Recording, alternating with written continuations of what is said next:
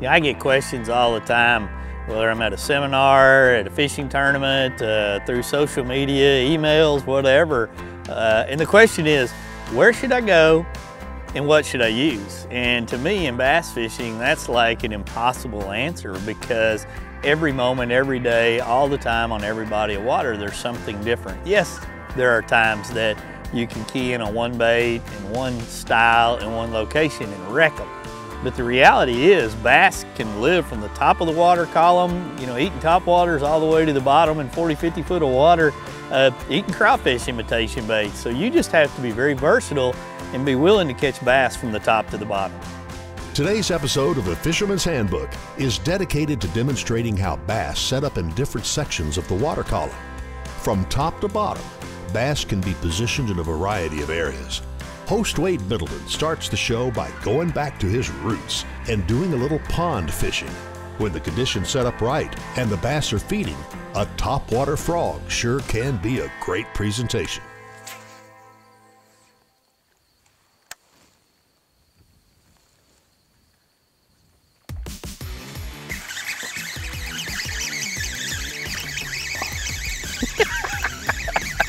That's so fun. That is so fun. Pond fishing never gets old, no matter how big or small they are. That guy jumped all over that little SPRO Jr frog. You go back and grow up. You know, for years, that's all I liked to do as a little kid. I'd go everywhere I could to go pond fishing. Sneak in, climb fences, places I didn't have permission, didn't matter. I just wanted to go. Now, as I've gotten older, I still love to pond fish just as much. I'm literally out. It's deer season and we're doing some deer hunting in the middle of the day. Grabbed the fishing rods, drove down here, started spending some time. You know, as soon as I drive into a place, I'm always looking for a pond. You know, when I start looking at baits to throw in a specific area, there are definitely some baits that will not work in certain situations and conditions. You know, you look at a topwater bite in a pond that's choked full of vegetation. You've got to get something either into the holes or something over the top of it. And in those situations, reeling a big deep diving crankbait, it's just not gonna work. It's gonna ball up before you get 2 cranks and be ineffective. But there are baits that will help you catch fish in those situations. Think it's gonna bite it? Got it!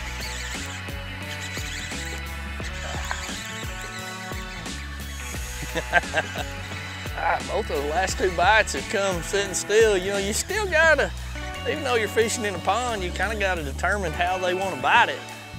This guy here is covered up in grass. Now, that happens a lot in ponds, you know, especially late in the year. We're actually in October when I'm shooting this right now. And, you know, you're at the end of the summer, basically warm weather. Lots of grass will grow, and you know, a hollow-bodied frog or a popping frog or something along those lines will really pay off because you can fish the edges of the pond, as you're seeing me do here. You know, other times of the year or other spots on the pond, you know, I may be able to throw an old worm around those laydowns over there when we get over there. But right now, I had to take a couple of steps and let my Junior frog by SPRO just kind of sit there. That there just looks like a bobber going under. It just disappeared. We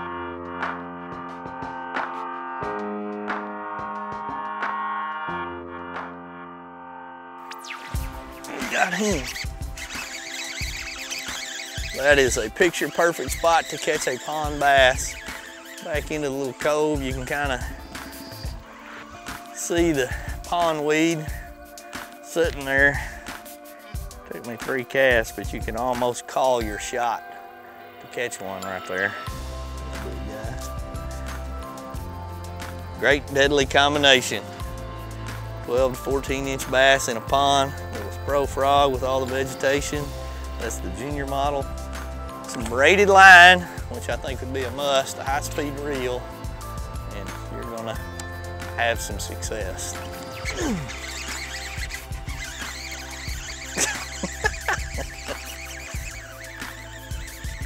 The sound of drag, the sound of braid, it never gets old.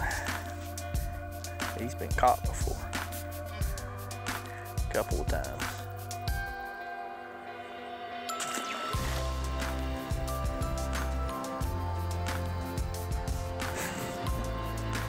That is just awesome. You don't have to sometimes have the biggest, fastest boat and best gear to have a good day catching fish. They sure help in a lot of situations that I love to go do. But you can never forget the simple fishing like this. Coming up on the Fisherman's Handbook, we continue to break down the different sections of the water column. Next, we'll take a look at fishing the bottom and share some real secrets on how to catch bass offshore.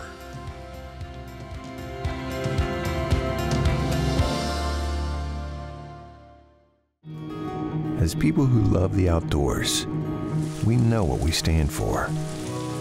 We stand for fish, wildlife, and conserving the places they call home. We stand for the traditions we inherited and that we must pass on. We stand for great gear, fair prices, expert service, and memorable experiences.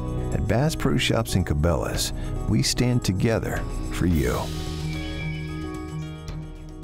Groundbreaking designs, unsurpassed quality, and unshakable confidence. Welcome to the Ranger Z500 and Z100 series. Leading the industry for over 50 years, these rigs are custom crafted and loaded with more features and advantages to deliver the ultimate ownership experience.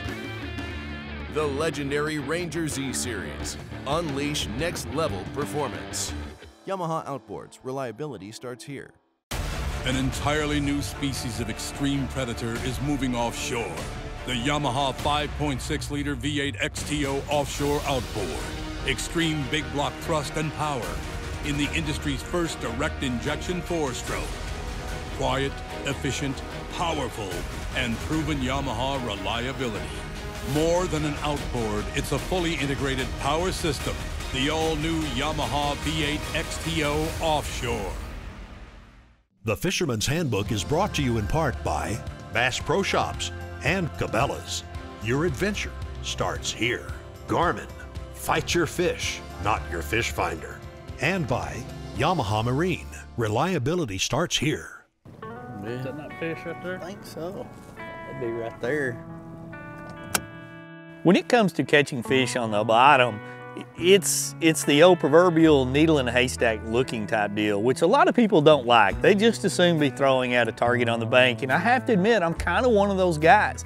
But I know at certain times and certain conditions, I've got to go look for that needle. I've got to find that needle out there somewhere that's holding those fish. And when you start looking at finding offshore fish, there's a few things you always want to keep in mind. You want to find some structure that's going to hold those fish. Can you find them just roaming around out there? Yes, but generally those fish are relating to bait fish. So if you're finding something that's going to hold fish where they're actually just sitting up there and they're not roaming, you want to find structure. And by structure, it could be different types of broken rock. It could be small rock, big rock. It could be something that's sunk, brush pile.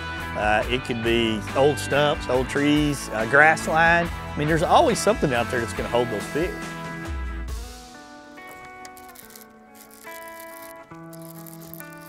Good one? I don't know. Feels like it. Yeah. It's a freaking giant. He looks like a pretty good one. 3-pounder. Thought he was a lot bigger. I did too when he come up. He cracked it. Oh, he is. He's yeah, 4-pounder. There's your old lead shaker fish you talk about all the time on the bottom. There's no other cover up on the bank for these fish to be on. Come here, buddy. Oh, yeah. Some good fish right there. That's a fun bite right there. I felt that rock. Just dragging that right along there and thunk. Kind of like what you was expecting, wasn't it? When you start looking at finding offshore fish and setting up on them, I love to find bait in a location. And not always can you find bait. You know, if they're eating a crawdad, I've yet to find a bunch of crawfish showing up on my sonar out there that I know they're there. So in those situations, you're looking for the fish themselves set up in a good fish holding structure. Whether you're using traditional, side, clear, live scope, whatever it may be, you're looking for some return that shows a sign of life down there in a situation that the fish are set up to where you can catch them.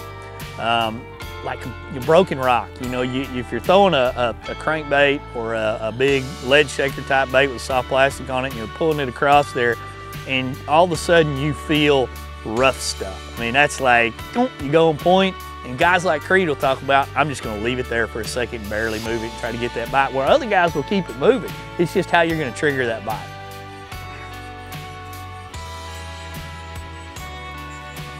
How fast I was moving that sucker. I've seen that.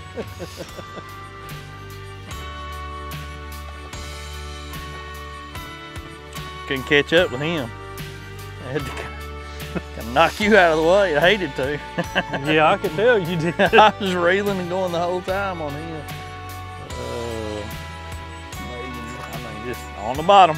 Yep. You know, sometimes fish are in the top, sometimes they're on the bottom. Sometimes they're in between. Based on the cover and the situation. What you gotta do. I got lucky there. You know, for me, the reason you want to fish the bottom is simply because the fish are not up in the water column. I mean, you're idling around, you're looking at your graph and seeing where the fish are. And they're either gonna be where the bait is at or somewhere that they want to live. Like something that they like to set around some type of cover, whether it's a rock sticking up off bottom or it's a stump or a lay down or whatever it is. I mean, you take just a little rock that's sticking up, you know, that high off the ground, the fish will just sit right there beside it. It's, for one, it feels like cover for him. For two, it's like an ambush spot.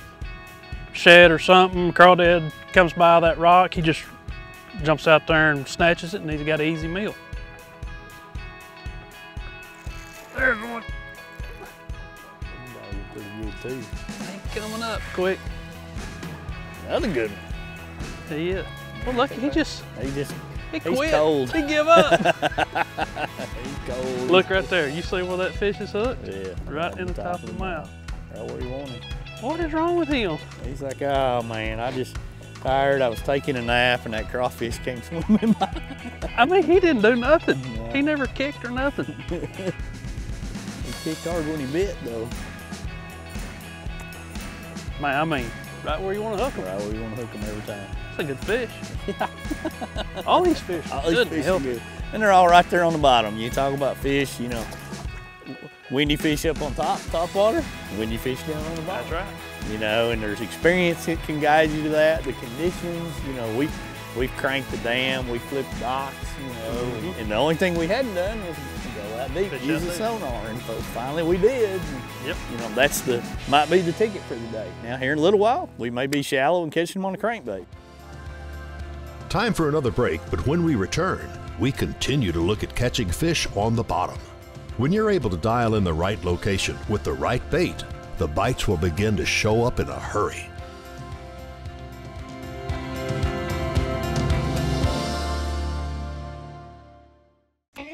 You sons of fishes. Ain't enough fish on this lake for 2 clubs.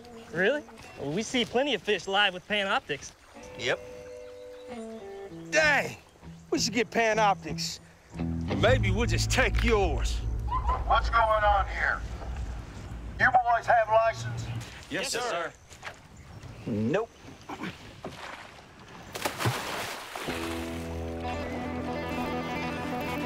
There he is. Oh, I got him. Probably one of the #1 questions I get, you know, what line do I use?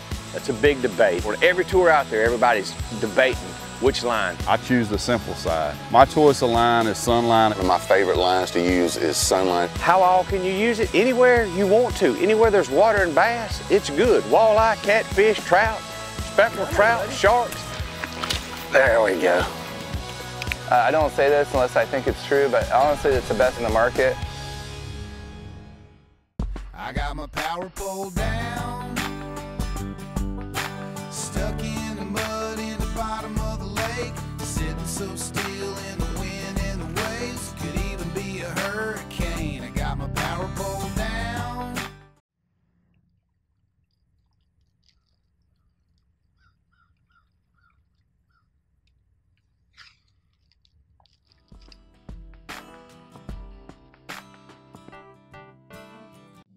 The Fisherman's Handbook is brought to you in part by Ranger Boats, still building legends, one at a time.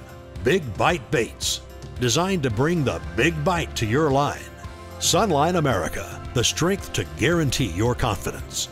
And by Engel, the original high-performance cooler.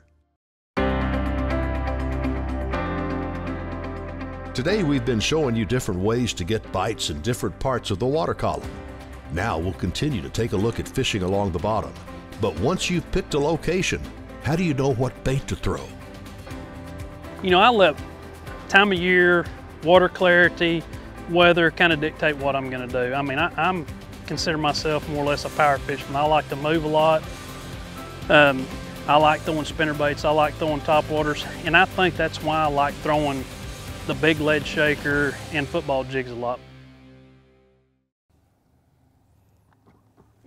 That's a dang fish. Come over there and grab that. Ate it right off the bottom. Did you see that? I did. I was hung up trying to get my jig unhung, just sitting there bouncing it. When it come off, he smoked it. He'd been sitting there looking at it the whole time, didn't you? Thinking about eating it. That thing came unhooked and whack! Another twin. You talking about a shocker. It didn't take you long to set the hook on him once you knew what happened. It didn't. That's like a flipping bite down there. Oh man, that's a good one there. Good, fat, healthy fish. Secret Lures MVP football jig.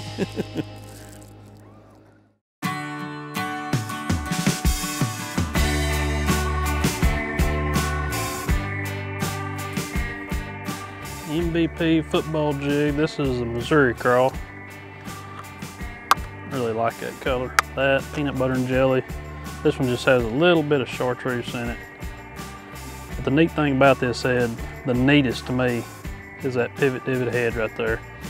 And it just makes that bait crawl across that bottom. You can feel it a lot better, and it makes this bait stand up. See how that hook stands up in the air right there? It does the same thing on the bottom. Makes it so much easier when that fish sucks that bait in. 9 times out of 10, you're gonna hook him right in the top of the mouth, which is where you wanna hook him. You know, for colors, I mean, to me, a lot of it's personal preference. If you're throwing something you don't have confidence in, you're not gonna fish it near as good. Sometimes colors do matter. I mean, you want something that definitely kind of shows up in the water. In more stained water, dirtier water, I like a darker color. You know, sometimes that might be black and blue. This water's a little bit stained right here, and I'm throwing a Missouri crawl. And the main reason I went to this Missouri crawl, and there's not a lot of it, you can see. It's not a lot of chartreuse, but it is a little bit. And sometimes I might even take my whatever plastic I'm putting on here, and I might dip them chartreuse, or early in the spring, late winter, early spring, sometimes I'll dip them orange, and I might throw a skirt that's got some orange in it. But a lot of it's personal preference. I mean, you just kind of match it to the watercolor you got, and something definitely that you have confidence in. Yep. There's one. Well, what do we have? Football jig, got him one. He hadn't showed himself yet. He's in a little bit there. Yeah, he is. Oh yeah. I like it when they do that. I do too. Too big to get their head out of the water. Oh yeah. Oh yeah, good one. Like little kids. Oh, we are. On the bottom. That's a good one. Boy, sucker, look at him pulling. Just pulling down. Strong.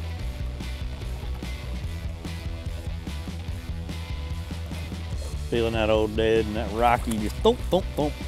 And then all of a sudden the real thump hits. Another good solid fish. Well, he took it down, didn't he? Yeah, he did. He ate that thing. But you know, that's the neat thing about this, the Secret Lures football jig.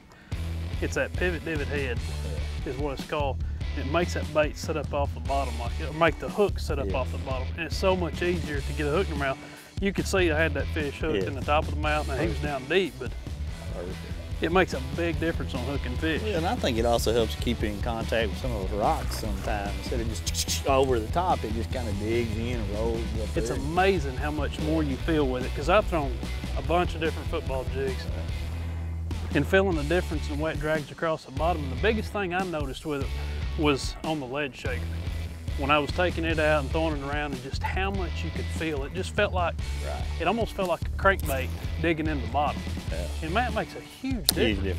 And I think it makes a difference in the way that bait's jumping across the bottom. It's not just sliding across the bottom, it's actually, moving like a crawdad. Crawdad, throwing up little dust balls, or mud balls, for lack of a better word. Yep. And next on the Fisherman's Handbook, we wrap up this episode of Catching Bass from top to bottom. Stay tuned for more great information when we return. Little head shaker on the lead shaker. That's pretty good.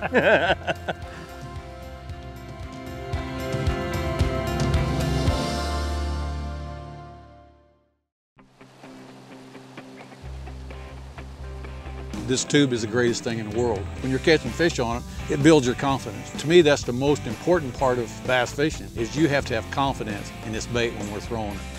I've had guys say, you fish like you believe there's a fish there. Well, I do. I'm feeling everything that I can feel with that bait. If you need to get bites, it'll just absolutely get bit.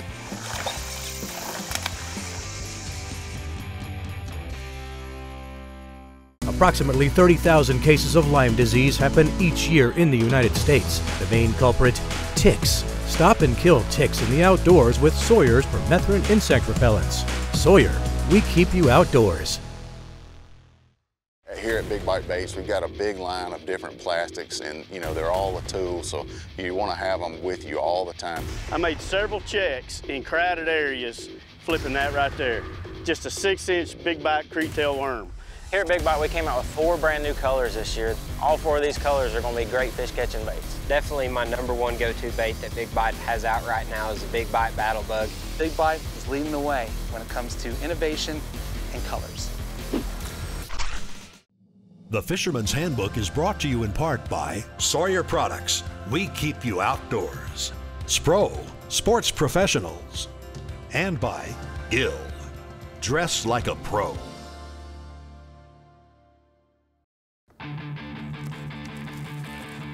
Stay with him. That's a little better one.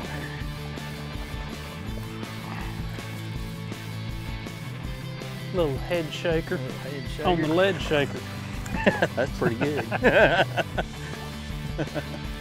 like it. Come here, buddy.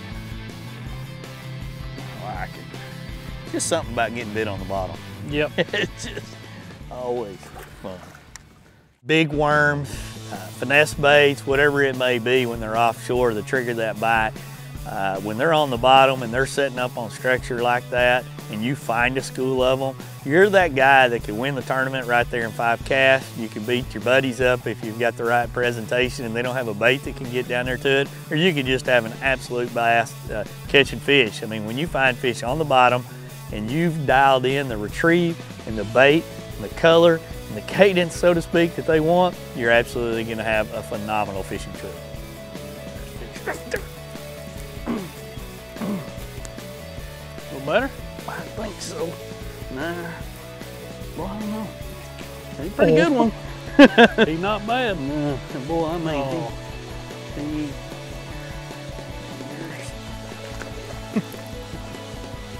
come on here, buddy.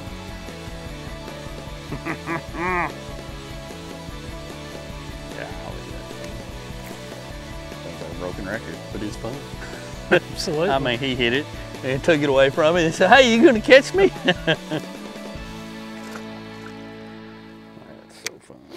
Thanks for watching this episode of the Fisherman's Handbook. This has been a Carico TV production.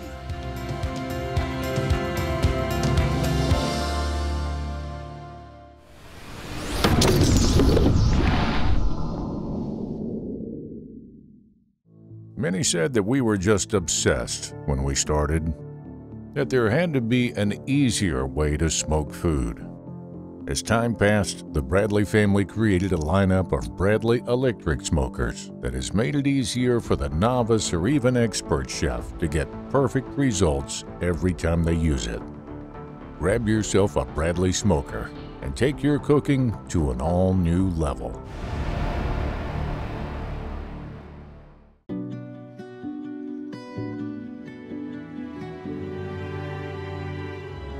We demand a lot from the products that we use on our adventures around the world.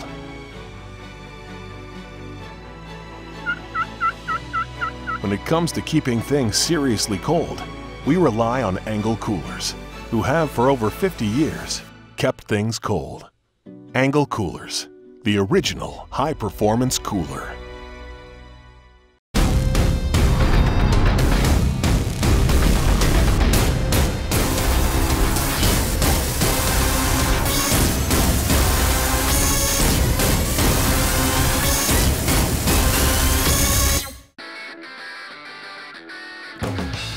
Hobie's Mirage Drive kayaks set the standard for fun on the water. Whether your passion is fishing, sailing, or recreational adventure, Hobie's got a kayak for you. Hobie's Mirage Drive mimics nature's proven designs for efficient and powerful propulsion and enhances your kayaking experience.